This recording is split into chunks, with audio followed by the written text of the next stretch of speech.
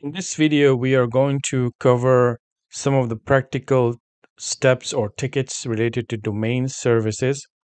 And I'm sure you have went through this video and you understand different type of setups when it comes to domain. So let's go ahead and open your lab just like how you have been doing it for the other chapters. On the bottom, there's going to be a launch lab button. Go ahead and launch your lab. Once your lab is open, go ahead and hide the left panel as we're using a custom setup for this type of video. So that's not going to be supported by the support. So make sure to follow everything step by step. Go ahead and turn on all of your devices in this lab, including PLAB SA01. Now, in this scenario, when you're working with domain services, it's really something that you are not going to do if you are going to be hired by a company as a junior sysadmin. You're not going to go there and start creating domain controllers or adding domain controllers at this level if you're junior level sysadmin. But maybe later on, you may be given some sort of project based on whatever the need is for that company. So in the beginning, if you want to try creating a fresh domain controller, then you can try using the PLAB SA01, which is a standalone server. And basically, once you click on it, this is where you have this server available. You can see there's no domain. And to verify, you already know how to do this basic check. You can go to the system and just check if the machine is currently attached to or joined to any domain in this environment. So let's go ahead and check that. If the setup screen is hung like this, you can go ahead and close this and just open it from here by local server. You can see it says right here work group, and by clicking on it, it can take you to the same place that we want it to go. So it says right here work group. That verifies that this machine is not a part of a domain. So actually you can use this to create a full forest level domain, meaning it's going to be a single domain from scratch. No other domains are being attached or anything like that. So what you can do here, you can go to the manage, add roles, and go to next, next. And you must be wondering, who decide the names and IP addresses and licenses. Now, when you go to the company, they will tell you exactly how they use the names. So that's something you will be given. And then you will be also given an IP address in the beginning if you're new to the company.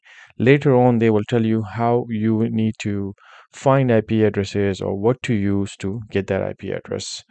So we're going to click next over here to create a brand new fresh domain controller. We're going to use Active Directory Domain Services. And on the right side, you can actually study this a little bit.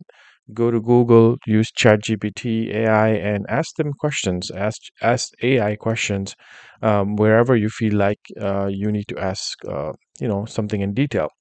So go ahead and add the feature, click next, and then go ahead and click next again, and click next, and click install.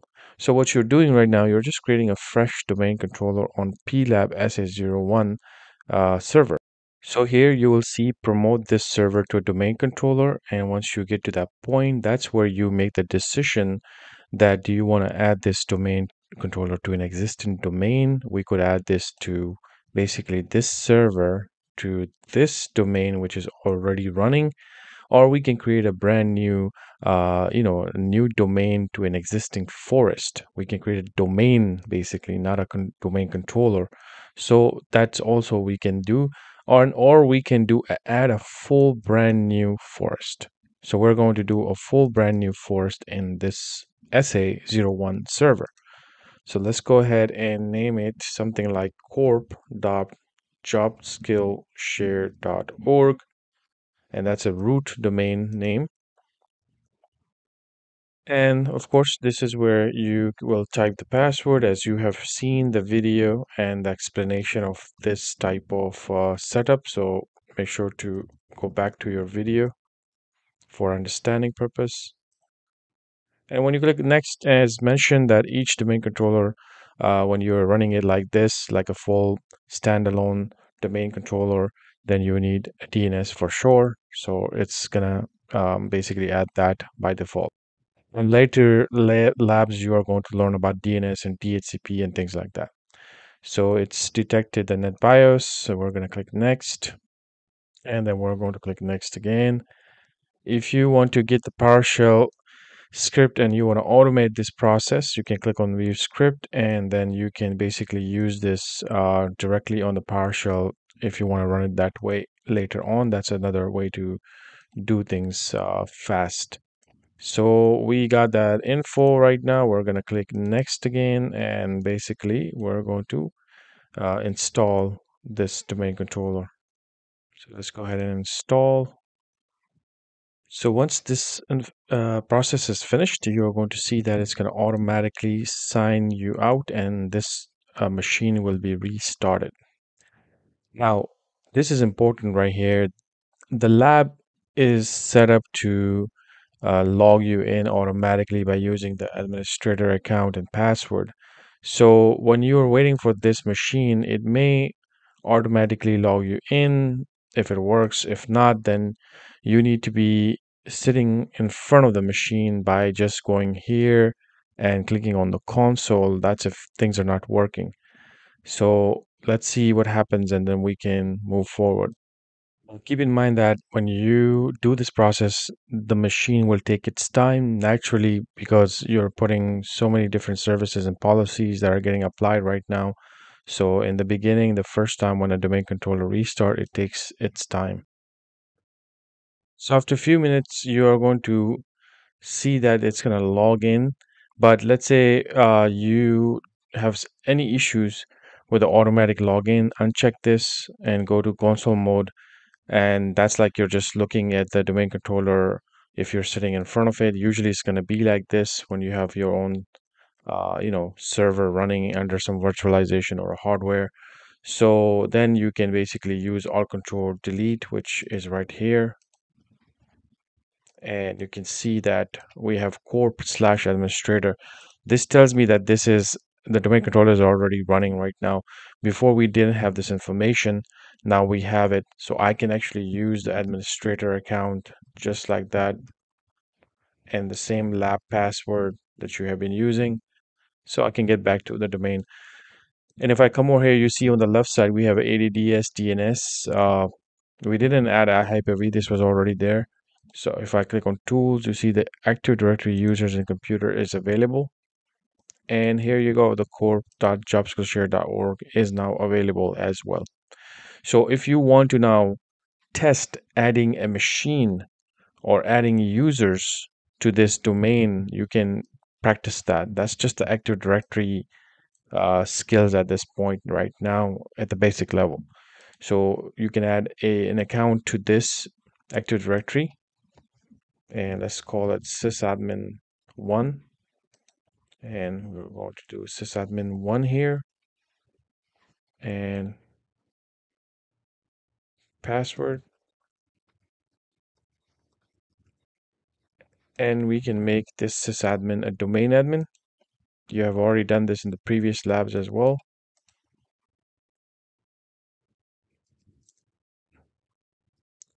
So now this sysadmin have a lot of good access. So here's the thing. If I ask you this question, this sysadmin that I just added right here, because it's a part of Active Directory, do you also think that this also got added to plab DC01? Is your answer yes or no? If your answer is yes, that's wrong.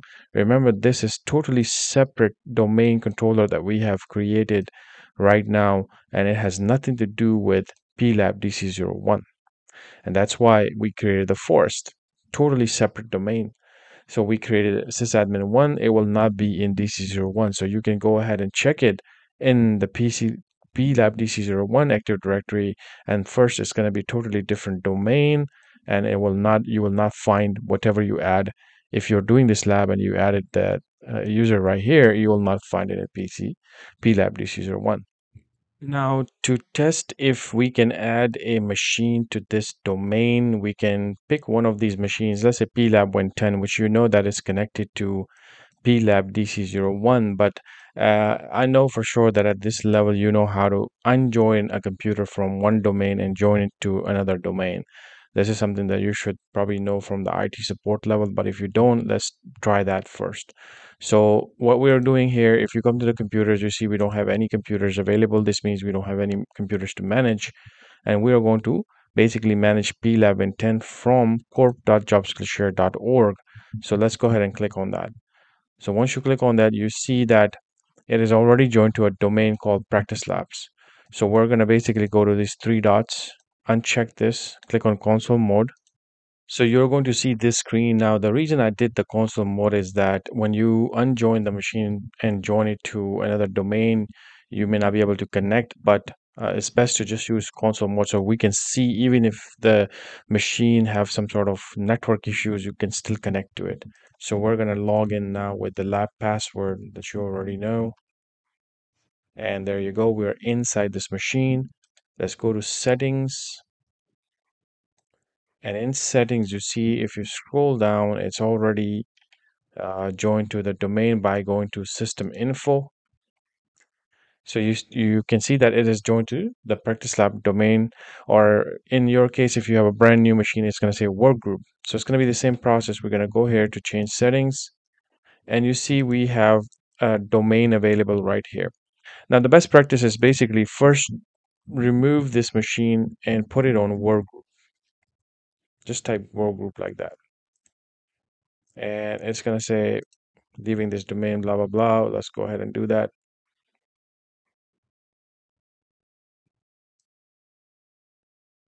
So now you have removed this machine from the domain and it's going to ask you to restart the machine. That's fine. We are in the console mode, so we are going to see the screen as basically it's going to show only one user on the screen, and that will be the administrator.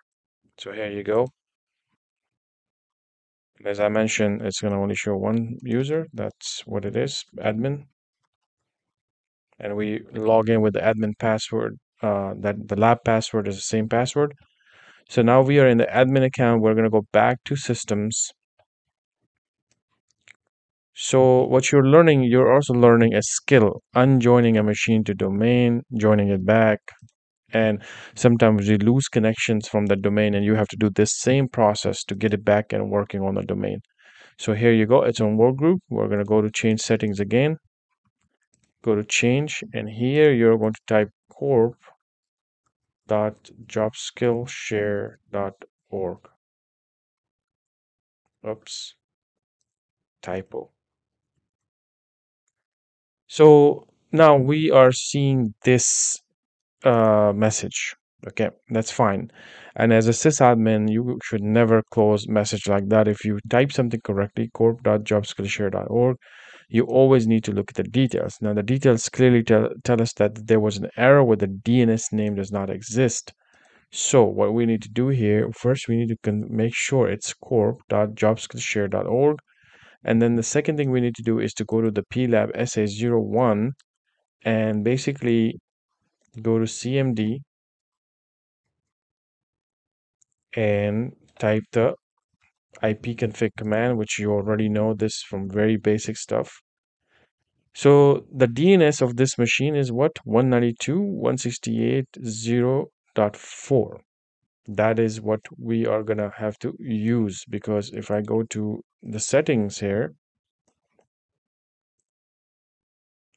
and it says the permission, so what you can do here, you can type this command, or you can type it this way. You can actually run, go to run like that, and just click on run. And here you're going to type ncpa.cpl.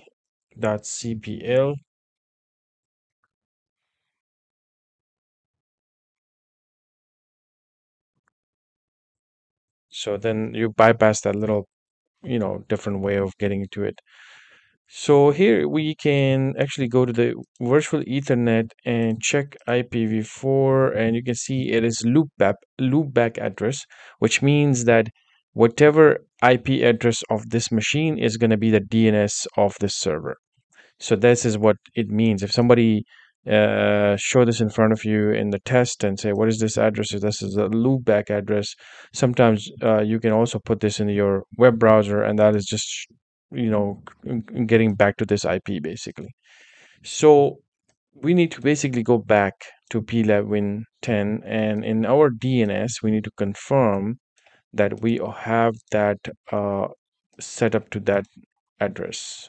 So Ethernet properties, IPv4, and you see how it's 192.168, and this should be 4, I believe, and let's go ahead and double confirm that.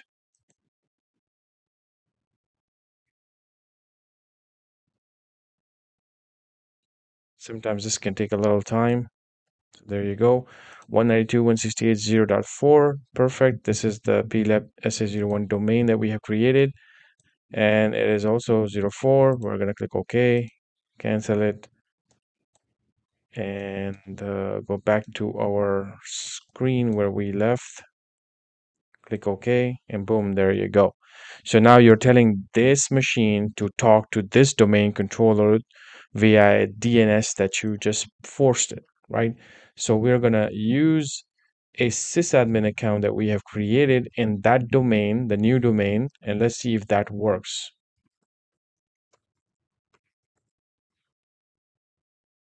So there you go. So what you just did, you added a computer to this new domain. You actually removed this machine from this domain, put it back on workgroup, then you added this machine to the new domain, and now the new domain, whoever is in charge of it, whoever are the admins are, have now control over plabwin 10. This machine do not have any control at this point. So I can go back to that server, and here you go. We can go back to the Active Directory, go to the computers, and if you refresh here, that machine lab is available right there. So in this lab, we have learned how to create a brand new forest domain controller, and then we have also, you added a user domain, give it domain rights. Then we also went out there, removed this machine from the previous domain, and then we have joined it back to the new domain, and everything looks to be working fine. And in the next video, we're going to do a different method where we're going to go to the plab dm01 and actually create a second domain and join it to the plab dc01. So that is what we are going to do in our next ticket lab video. Thank you.